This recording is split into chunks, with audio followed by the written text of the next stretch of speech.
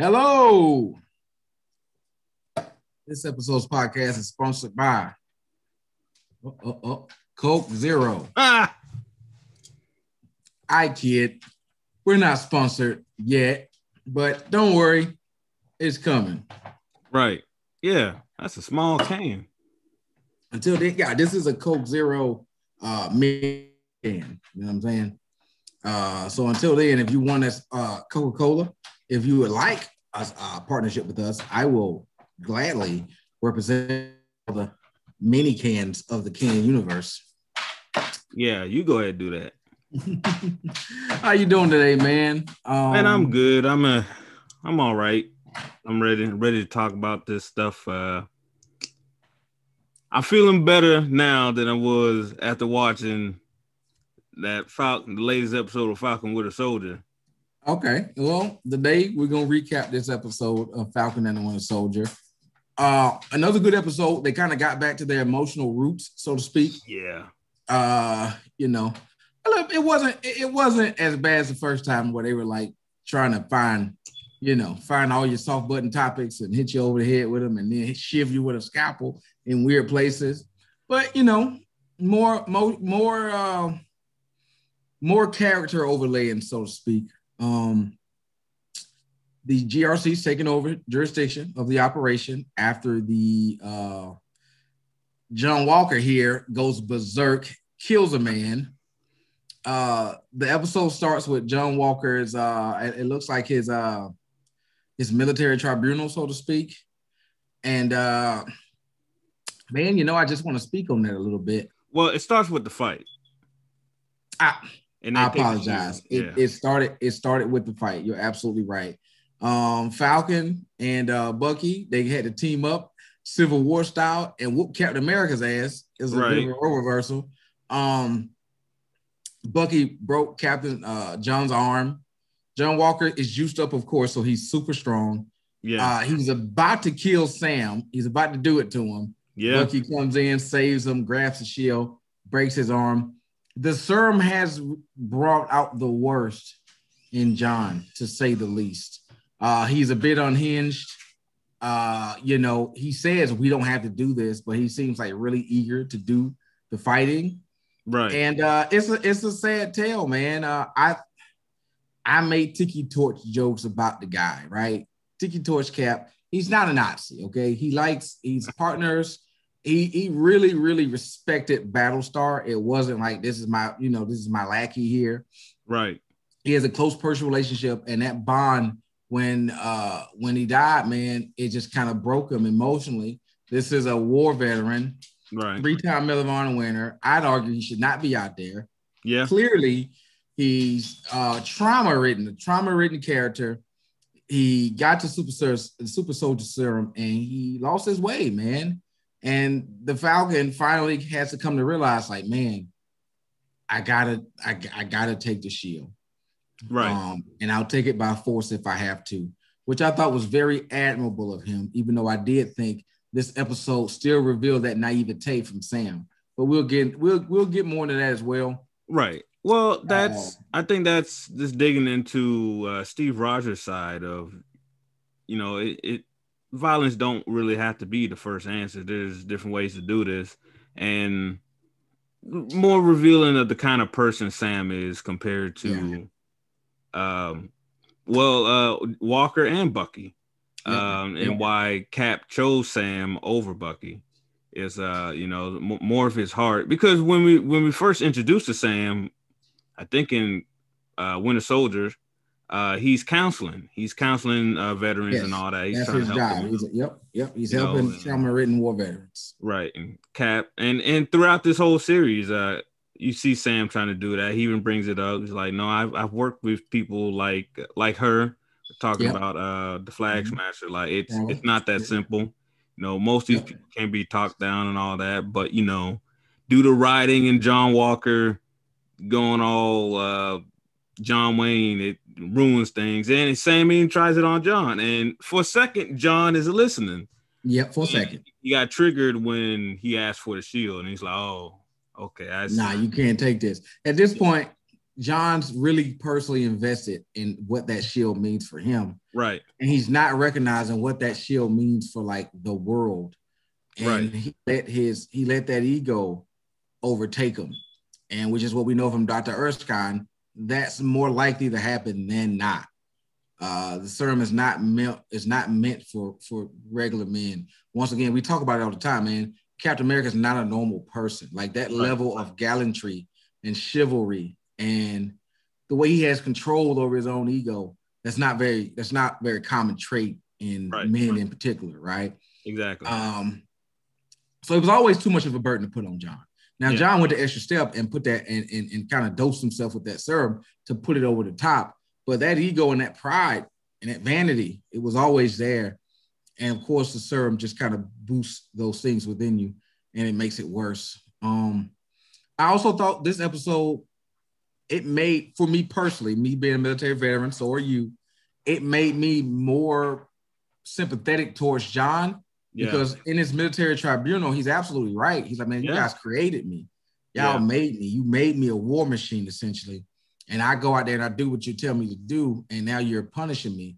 And he should be punished, but the part that really kind of made me angry was when they took his retirement benefits. I was like, oh, that's fucked up. Yeah, man.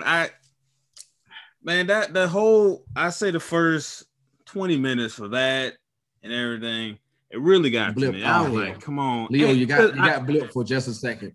Yeah, because I've seen it happen before. I mean, not to this extent, because it's comic book characters and all that. But he's like, yeah, you don't even want to go over the circumstances of what happened. Like, yeah, he killed a person, which he's done plenty of times before. The only reason it's different now is because it's all over the internet. And I think the whole world saw it, right? Yeah, you can't deny it.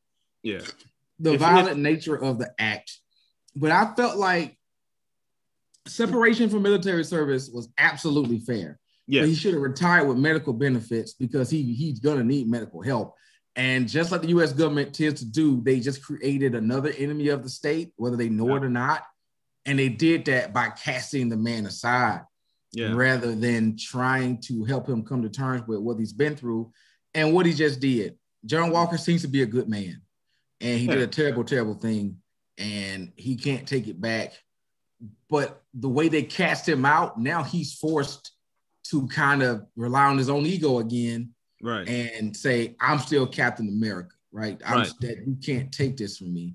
You made me to do what I did. Now he's lying about the circumstances because he knows damn well that wasn't the guy that killed Battlestar. He knows that's not the guy that killed him. He knows it. But I think he has to tell himself that because he has to justify why he did what he did. Right. Well, what I meant by circumstances, if it was behind closed doors and no one saw it, he would have gotten a pat on the back. All right, cool. You took out a souped up flag smasher. Yep. Get the next one. That's what I meant.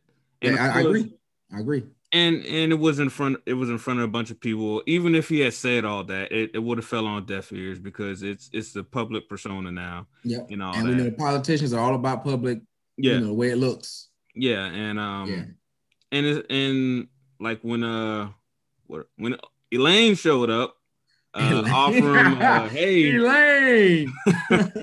Showed up. It's like, hey, we can use you and all that. And before that, I don't think the government, they must not know that he's a super soldier.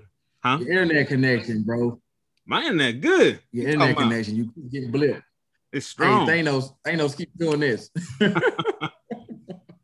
No, man, I got full bars. I don't know what you're talking about. Nah, you good, bro. What was I saying? I don't think government knows he's a super soldier. I don't think he's disclosed that. Nah, they don't know. Cast him out if that was the case.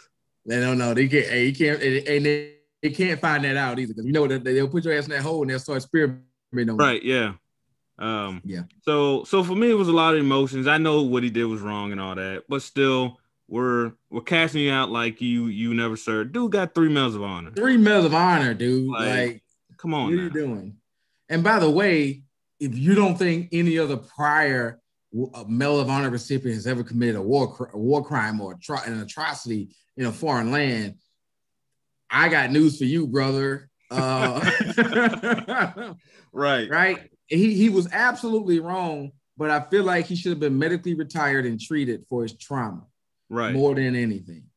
By casting him out, you forced him. No one, take it back. No one forces you to do anything, but you just increase the likelihood that you weren't going to get good end result with him down the road. Right. And I think they foreshadowed to that as well. Right, exactly. Yeah, it'll be his decision to make, especially with like he's got trauma and all that. He's got to deal with that somewhere, and he's got to provide for his family.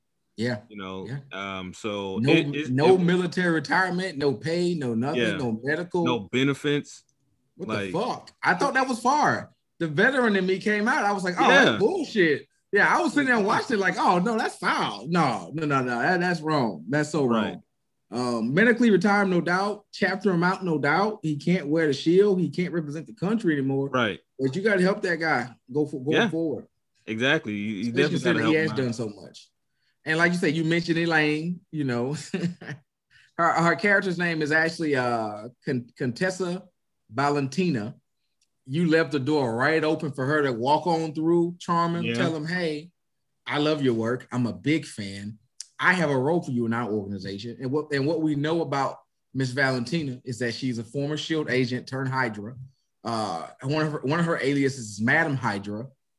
And apparently her and Nick Fury used to get it in back in the day. You know what I'm saying? Her and old Tricky Nick.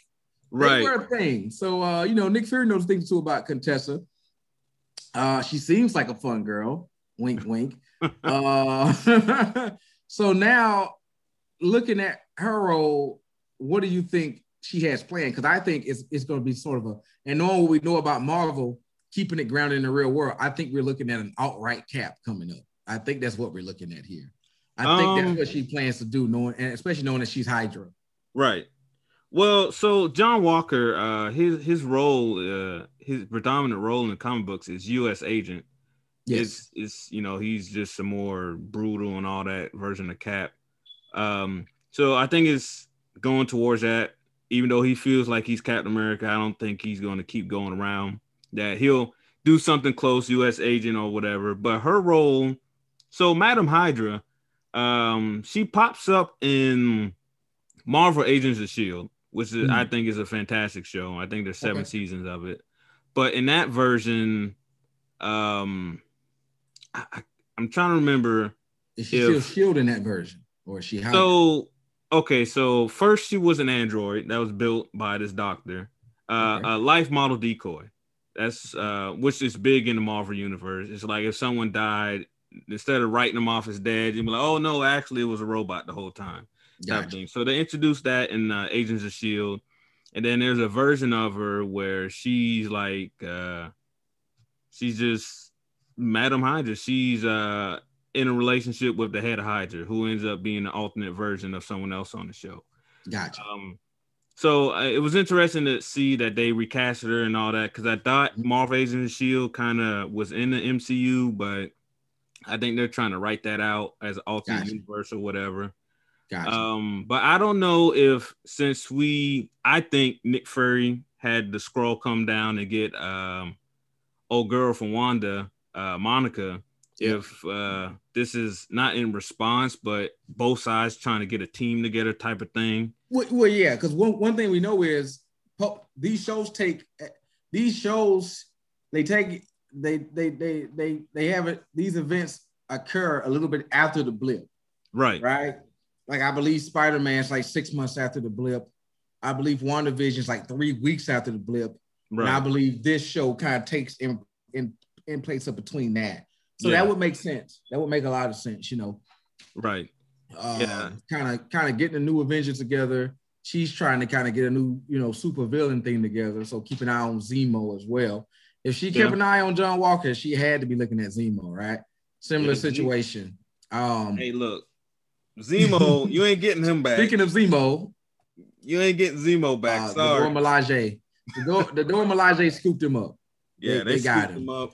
Bucky did the right thing. He didn't kill him. Showed how much he's grown. I thought that was very emotionally impactful.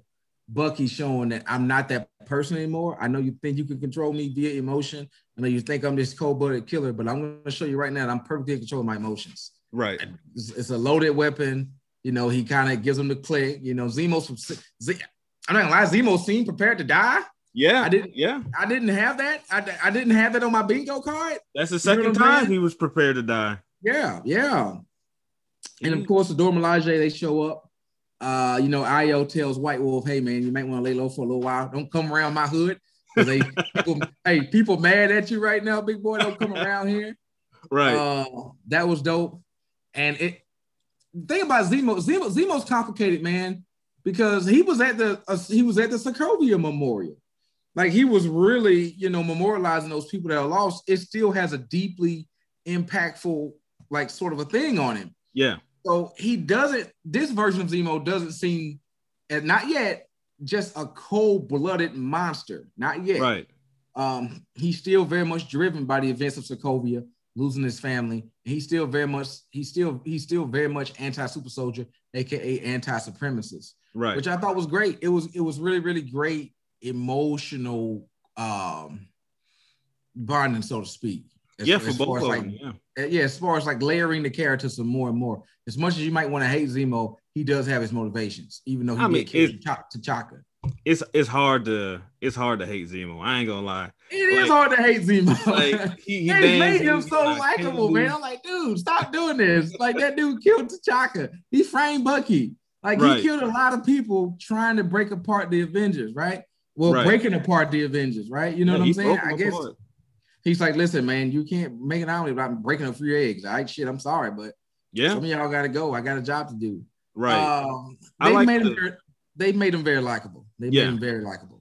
Also, with his growth, when he tells Bucky that Bucky's off his list, because the episode before, Sam asked, "Well, what about Bucky? He's a super soldier," and Baron didn't really have an answer. But now he's like, you know what? We're good. Good respect there. I have no ill will towards you. It's clear you don't have it towards me, hopefully, type of deal. You're off my list. Hopefully I'm off yours. Now, what he said, hey man, I scratched your name off my list as well. Yeah. It was a good way to handle it, man. And Zemo went without a fight. The Dora Milaje, look, he ain't got the juice, so he's like, look, I can't fight these motherfuckers. So fine, I'll go. Okay, shit. Yeah. And of course, you know, Bucky asked for a favor, which is what we later see in the show. I think it's a Wakanda teched out Falcon suit. That's the only thing it can be. Yeah, that vibranium. Yeah, that vibranium. Falcon, Captain America, John broke Falcon's original Falcon suit. He'll probably get Red Wing back. And I think the dope part about it is it's going to be red, white, and blue. It was in a black and silver case, but it's going to be a red, white, and blue suit. Yeah, you think it was a little red herring they threw at people? Yeah. I think it's a little red hammer. It's not gonna be a black Wakanda represented suit. It's gonna be red, white, and blue. You're Captain America now. It's kind of the tip. It's like the endorsement of Wakanda. Right. You know what I'm saying?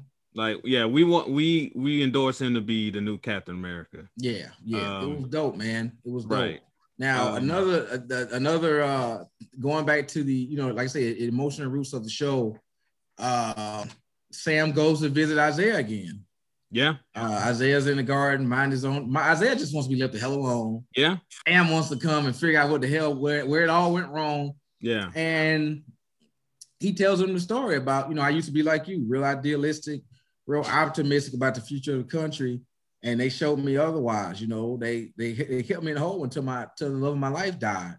Yeah. And if it wasn't for if it wasn't for some nurse, I wouldn't have never got out of here. Right. I would have rotted in that hole. Yeah. You know, she pronounced me dead. Now I'm able to. And he tells Sam, don't bring me back. Don't say my name. I'm dead. Yeah. Because you don't think I would be dead tomorrow if you bring me up?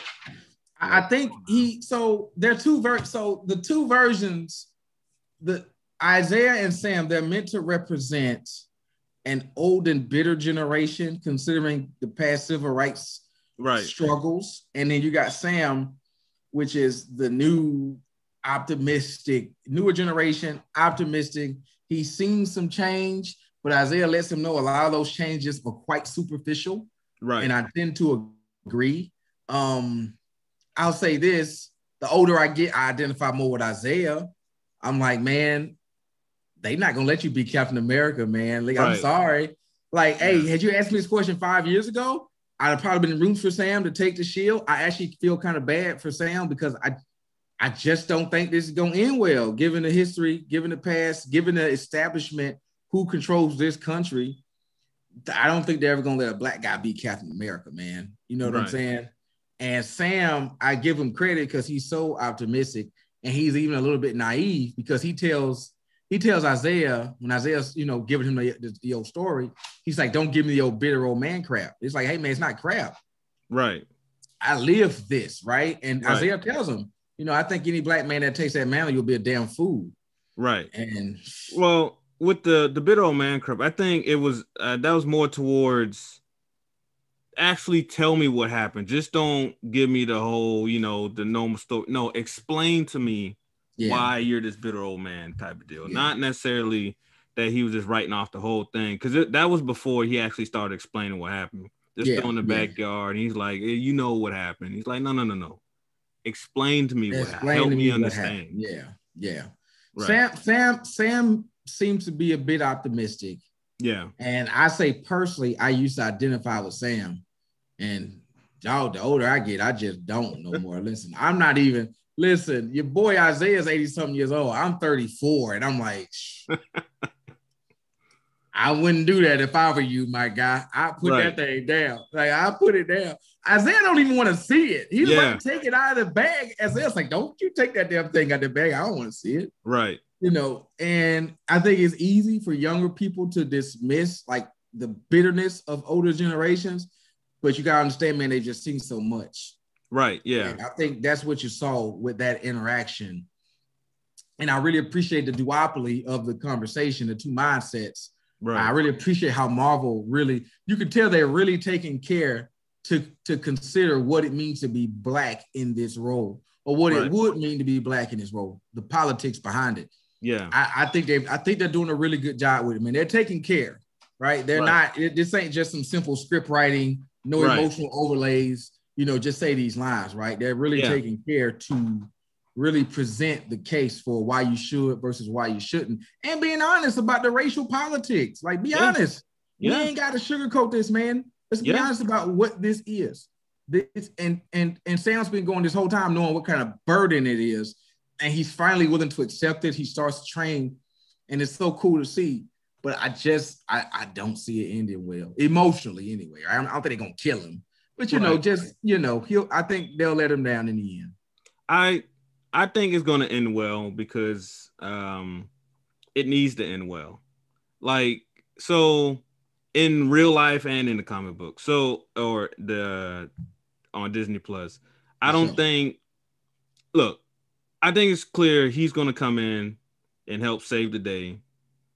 And you can't have the one version of Captain America busting people up with a shield, and then the new version comes in and save you, and then you write off the new one. They're going to need a replacement.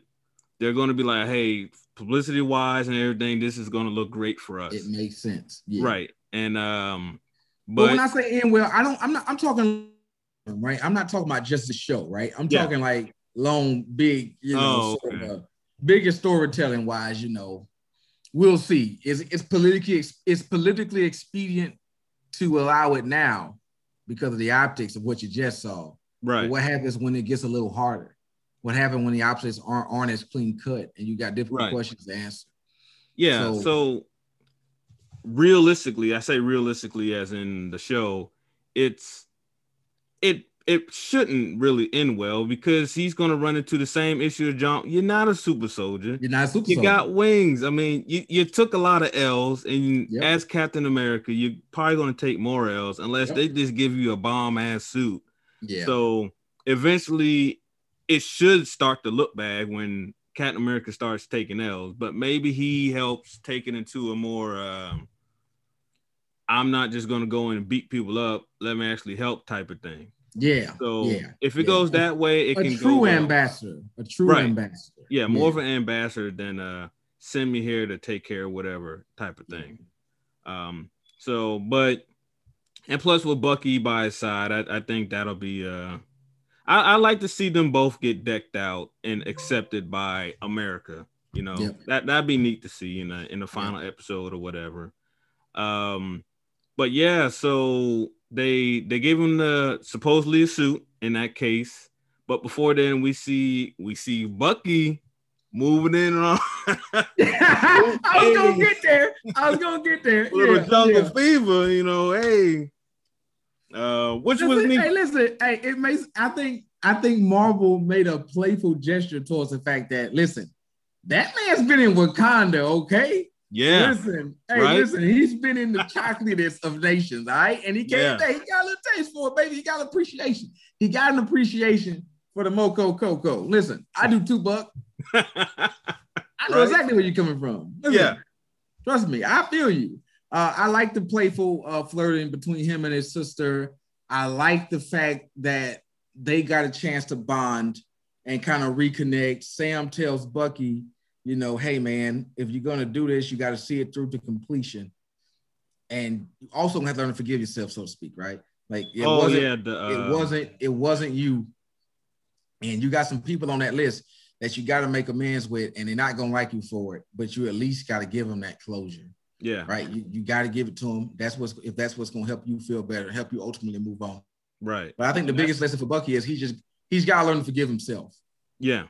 He's so guilt-ridden. He's so traumatized by everything that he went through and everything that he put other people through, that it's going to be a long, hard road ahead, man. And Sam is and this is where some people had the complaint that he was being underused in this show as his background in grief counseling.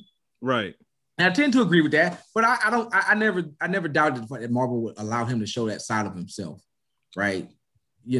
So that's a cool thing. I thought that was pretty well used throughout the show with Carly.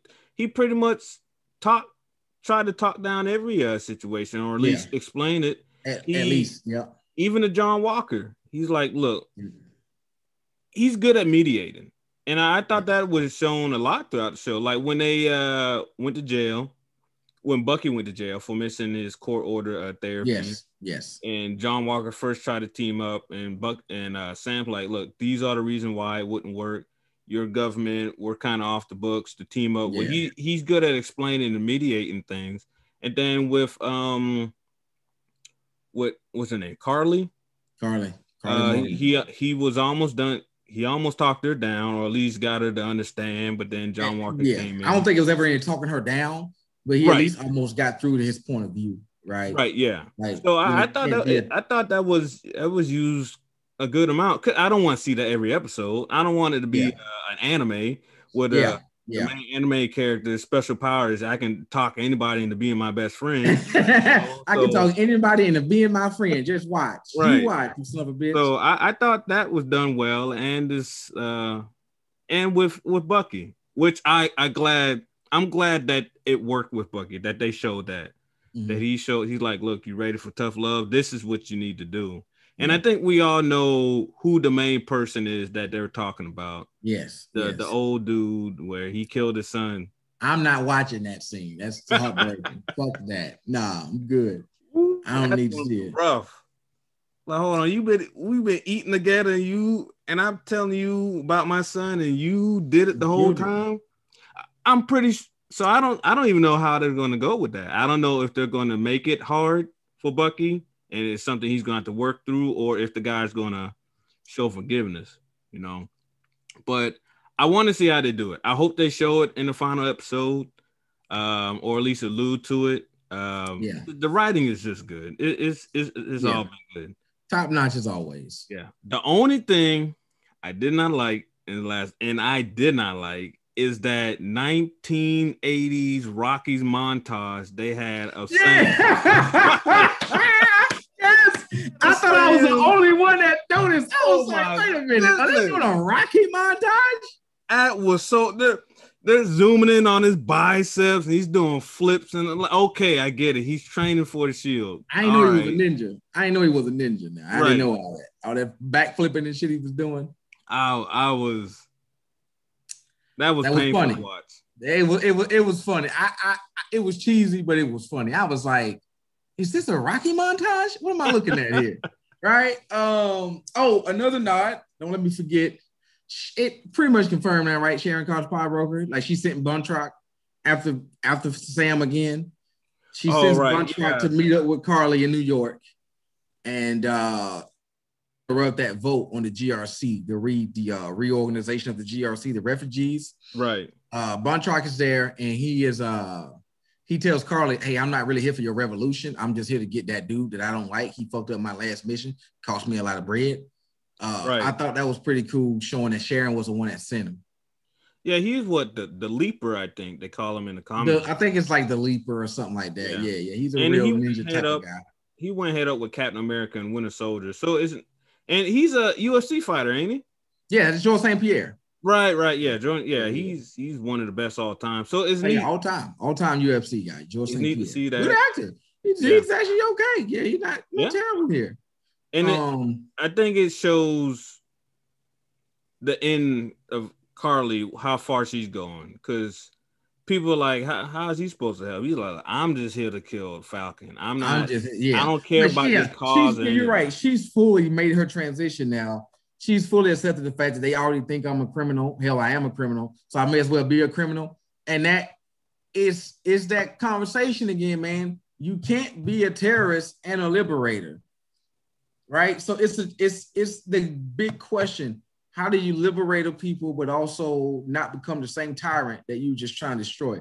How do you do that? Because listen, might means right in this world. So I had this conversation the other day, and I was saying, as much as Carly's a terrorist and now she is a bad person, I get how you go down that road. If you're trying to topple an establishment, man, there's really as fucked up as it is. Either my opinion, here's how I always feel about establishments and systems. I don't think you can ever conquer a system. And I know it sucks. You don't beat systems. Systems eat themselves, right? Like the Roman Empire, no one defeated the Roman Empire. The Roman Empire was eaten alive through greed, corruption, and just all-around incompetence, right? Look around, that don't sound familiar, right? Like we've never seen that anywhere before, right? I don't think you beat establishment systems, especially military powers. They tend to beat themselves. And I think it's hard for Carly to accept that. So Carly has this idea in her head, well, no, I'm going to beat them, bring them to their knees, and also still be a liberator of people. But it's like, Carly, you'll be a liberator for half the people, but the other half, you'll be a damn terrorist. So you just switching roles, right? You put on a black hat for half the population, but the other half of the population, you leave it in the wind again because you saw them as part of the old ways, the old order. So there's no way to topple an establishment order while also still being, good old freedom fighter, right? Like, right. You just can't do it. It's just what's gonna be asked of you in order to conquer a military power or any establishment order. You're gonna have to get your hands dirty, and that in doing that, you will become that thing that you're fighting against. Right. So I gotta disagree with you a little bit. I think just about all liberators are labeled as terrorists at some point in some form of faction by the governing power because they're trying to overthrow whatever, whether it's peacefully or violently. That's just how it is. Whoever has the power can say, no, these are terrorists. And it just becomes that. Now, she seems to be more accepting of that role of, I'm the more violent type, but I'm the bad guy. If they so before the episode ended, they were talking about 20 million people is going to be kicked out, sent back to. They're supposed to be getting reintegrated back in their populations, but that don't sound good either. Right. So it's like 20. That's a lot of people that would most likely side with Carly, and that's all around the world. It's not just one country or anything. Yeah, it's not that one camp we've been in. But it also shows just how these things are done. The main guy was like, look, I can make the call right now, have the military get it done right now. This is just a formality at this point. And that's how things are. You got a small group of people making decisions for 20 million refugees or people who just want to live normal lives and stuff like that. And so I understand where she's coming from. And Sam gets it as well. But he's like, look, you can't go at it this way. You can't. It's weird. He says you can't, but let me ask you, how do you go about that without killing people? Because I don't see a way to do it. You I don't need see someone. So you need like a Tony Stark who can provide stuff. Because like Tony Stark, his tower was what, free energy. It was, stuff like that. People with the money and the stuff that can back these kinds of transitions. But So those people are gone. you need a powerful ally, a powerful insider too of the Right. establishment. You Yeah. need somebody inside that's also interested in changing the old ways of doing business. Right. Or just generally helping out. Captain America's gone. He's not there. Tony Stark is gone. There's no one there really. And so it's that world during the transition, and it's just weird. They don't really have a dude was just sitting in a room with like 8 other people, like 20 other people saying we can get rid of these 20 million people with a phone call. It's like that. How messed up is that? And then there's people that infiltrated, and I like that. Well, I don't say I like, but they showed that she has supporters in New York, and stuff like that. That was eerie, huh? Yeah. So it was all interesting to see, because the thing about it is, the reason I always say you can't topple these systems because there are too many other established powerful people benefiting way too much. Like you mentioned, Tony Stark, right? That's a comic book character. Like in the real world, people that benefit from systems don't usually want to change it, right? So right. Well, yeah, I was just talking opposition. Yeah. What's that? Yeah, I was only talking about in the MCU and comic book. I know that's not how. I'm just saying, if for that situation in that MCU, that's the kind of stuff they would need to actually make some kind of change. See, they're not going to topple the government or anything like that. But to aid 20 million people, and because that's just all publicity at some point. If you want to look good, all right, let's figure this out. But they're in a transition now where they're not even thinking about that anymore. Yeah. They were during the blip. Oh, we got to come together, but now that's gone, so they're trying to go back. Real world is completely different. It's bitter old man Isaiah. Bitter old man Isaiah. Look, it's the real. I think somebody said it before. The problem with like a representative democracies or representative governments is you got a small group of people claiming to represent a large group of people, right? Right. But even within a large group of people, you go ahead and find 30 people. You'll find 30 different goddamn agendas. Yeah. So you can't please everybody. Right. So it becomes a game of musical chairs. Right. And the haves will have, and the have-nots, they're gonna be fighting for a chair, right? Or trying to take other people's chairs. Like that's how this thing works. So with Carly, I don't think she recognizes just how hopeless the situation is. She still thinks they can win. And I'm like, dog, ain't no winning. Ain't no winning this. Either you're a terrorist or you die trying to fight this thing. Right. Right. Which I want to see how it all concludes in the last episode. Yeah. Because I don't think Sam would kill her. And I don't think,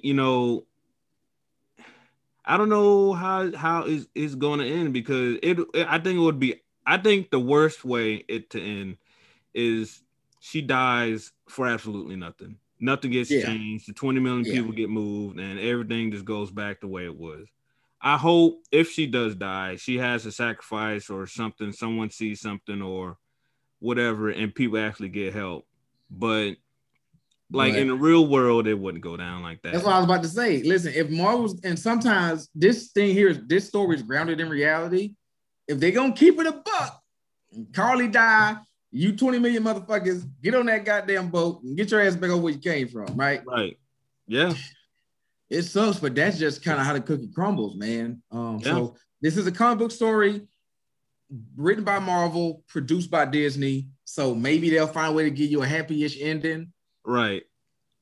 Listen, I'm an adult. Keep it a buck with me. Listen, somebody snipe Carly, get them 20 million motherfuckers back over there, and they can be homeless. Right. Because that's typically how shit goes in this world, man. Establishments don't die. I mean, establishments die out. They don't get conquered. Right. Yeah. You tend to beat yourself. Yeah, but I'm sure it won't all get resolved, because I think rambling. It can't all get resolved. This ain't Game of Thrones. You ain't watch it, but the way they ended that shit, say we're gonna land this plane by crashing that bitch into the ground. Look, I haven't watched it, but you described it very well in your spoiler-filled antics on Facebook. So I felt like I watched the last season at the very least. I do my service. All right, I keep you informed. I keep you updated. Just know if you never watched Game of Thrones, it is an emotionally. It's an emotional roller coaster. You will get emotionally gripped by characters, and then the writers in the last season will shit in your mouth. They would disrespect all the investment you ever made into those characters. That's unnecessary. It was unnecessary. Thank you. It was. Hey, it's on HBO Max, and I get completely disrespectful. Seasons 1 through 6 or 7, great. Season 8, and let's land the plane by crashing the plane. The writers had to go and do a Star Wars movie, which they didn't even fucking do. Don't get me on a tangent on Game of Thrones. I mean, hey, we can say that for another episode. You can go on it. It's rant about Game of Thrones. I'll watch it one day. You should. It's a great show. Hey, bro, real talk. Hey, listen, like you helped me out with the DC stuff, you should go watch Game of Thrones. Fucking superb for like 7 seasons. How many episodes per season? It's like 9 or 10. Okay. Yeah, it's like 9 or 10. Yeah. I think I can. It ain't nothing crazy. Yeah, right. But it's superb world building. It's superb writing. It's superb, character structures, interconnected, like the way the world's interconnected, the people are interconnected. Fucking brilliant. And then season 8, they were like, yeah, well. Right. I got you. Fuck this book. Star Wars money. Woo! Hey, that's some good money, even if I know. They didn't even fucking do that, though. So, Look, if you want to be someone else, just tell people you're someone else. You don't got to be your name your parents gave you. Just walk around and pick another. You just won't let that go. You just won't let that go. Listen. That was so stupid. I know my mother died for me, but guess what? Fuck her stupid ass name. I'm a Skywalker. Space royalty. It's good branding. All right. I know it says The Last Skywalker, and they were talking about what was that? The Rise of Skywalker? What's the name of that movie? I don't even remember. Star Wars Episode 9. Here you go. I think that's what it was called. Here you go. Episode 9.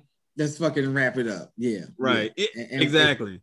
Palpatine been there the whole time. Also, she's a Palpatine. Oh wait, not really, because she could just change the name. No government. Oh man, it was so stupid. Her and Kylo dyad in the Force. What that mean? It's die 2 people. That's what it means. Yeah, we just made it up. Don't worry about it. I'm J.J. Abrams. Oh, yeah. So J.J. Abrams is the goddamn. Hey, J.J. Abrams is a grim reaper come to kill your stories. All right, listen. Let me in. He did Star Trek, didn't he? And Star Trek was okay, but I'm not a Star Trek fan. So if you're a Star Trek fan, you know more than I would know. So it was okay to me. I watched it. I enjoyed it. And that's how casual Star Wars fans feel about like these Star Wars movies. I'm just like, no, this is terrible. No, this is all bad. This is not good. This is not good. I feel like I'm a casual Star Wars fan because I first time I watched the first episode was, episode 4 was like, I don't know, 2017.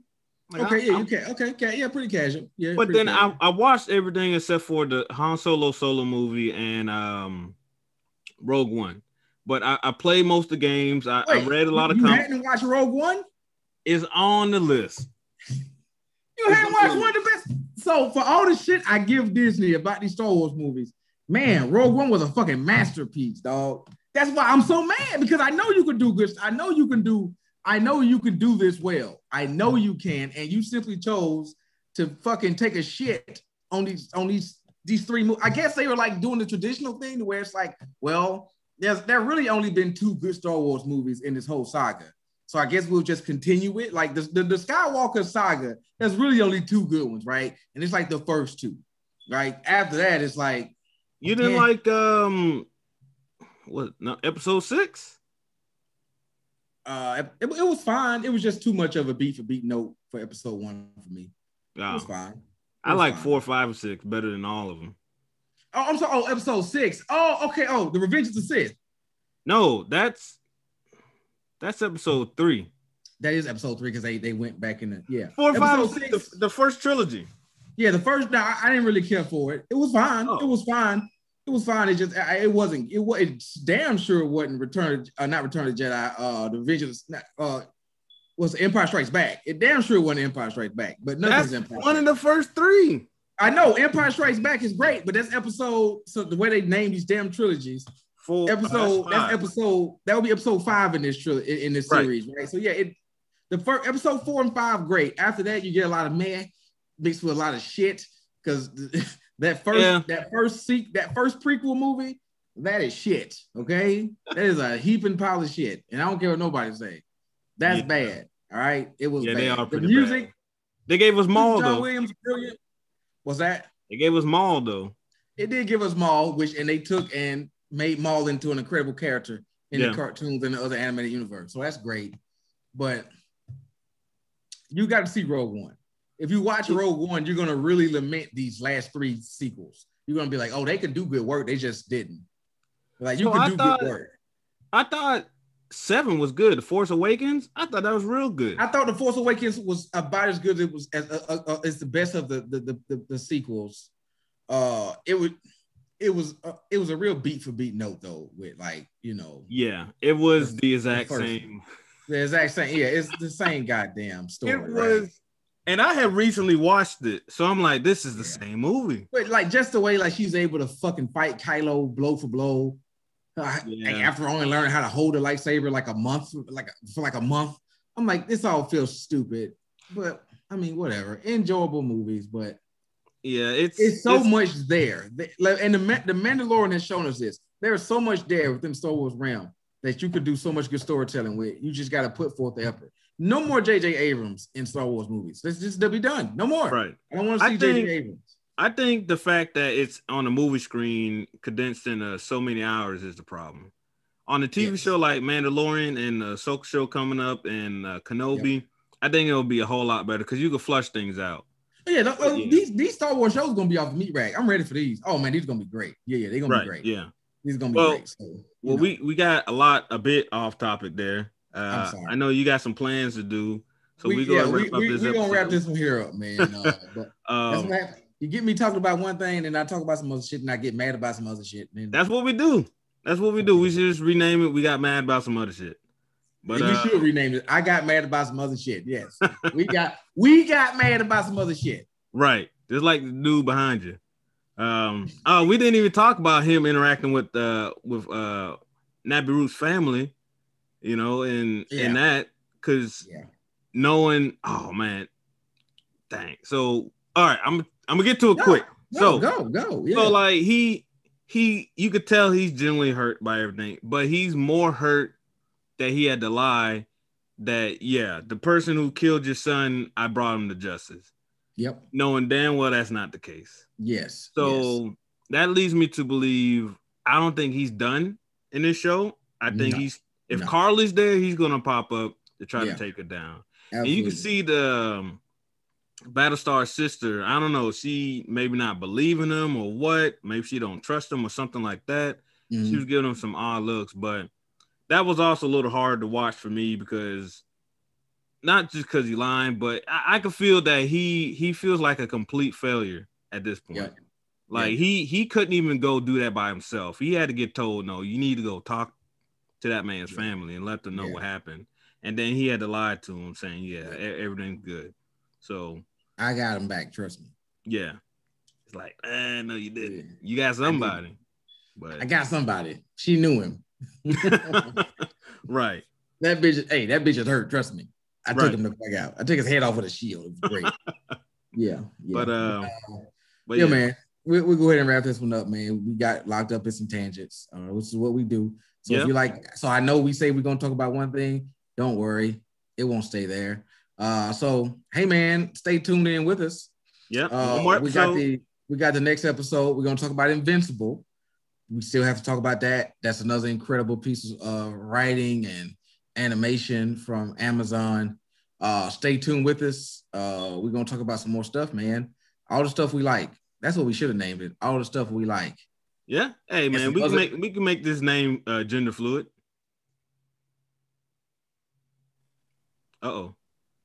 Yeah, you can make. He said make the name gender fluid. Just saying. Just saying. That's it, man. Whatever it wants to be. On that note, we out. Y'all take care.